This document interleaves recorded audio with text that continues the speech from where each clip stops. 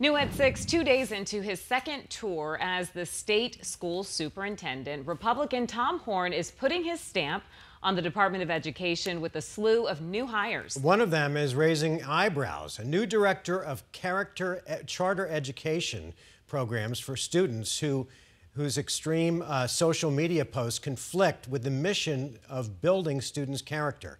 Team 12's Bram Resnick joins us in studio with reaction from one state lawmaker who says Horn should fire the man, and Horn's response. Bram?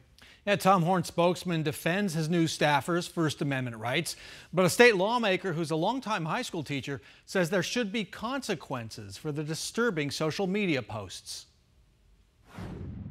Republican school superintendent Tom Horn has wasted little time filling the top jobs at the Arizona Department of Education. Among the new Horn hires are this man, Mikal, a longtime executive assistant at the Arizona Attorney General's office. Mikal is the new director of ADE's Character Education Program. The program's mission? Dispensing state grants to schools to create curriculum that promotes positive traits, such as citizenship, respect, and virtue. That mission contrasts sharply with the extreme images Mikal posts on Facebook. There's far-right personality Candace Owens, claiming liberals want to destroy Western civilization. A vulgar description of Canada's Prime Minister with environmental activist Greta Thunberg, and another of Joe Biden without a brain.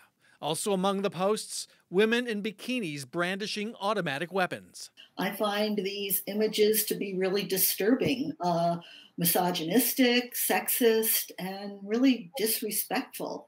Democratic State Representative Judy Schwiebert is a longtime high school teacher and librarian. She says Horn should dump his new hire. Any of us can post anything we want on social media, but that doesn't mean we're immune from consequences, especially when we've been named as Director of Character Education for the State Department of Education. Horn spokesman responded, "Every person has political viewpoints and opinions. It doesn't mean they can't do their jobs well.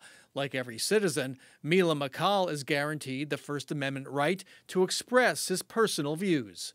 In Phoenix, Bram Resnick, 12 News.